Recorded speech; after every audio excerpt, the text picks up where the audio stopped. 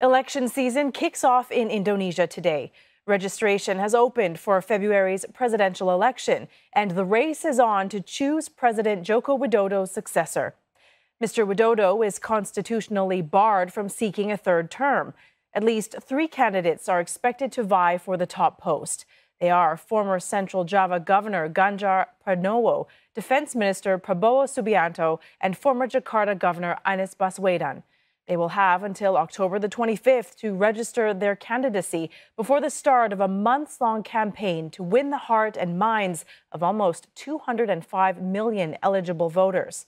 Multiple polls suggest that none of the presidential candidates and their potential running mates will win more than half of the votes on polling day on February 14th.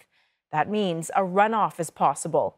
If so, Indonesia's election commission has set aside June 26th for a second round of voting.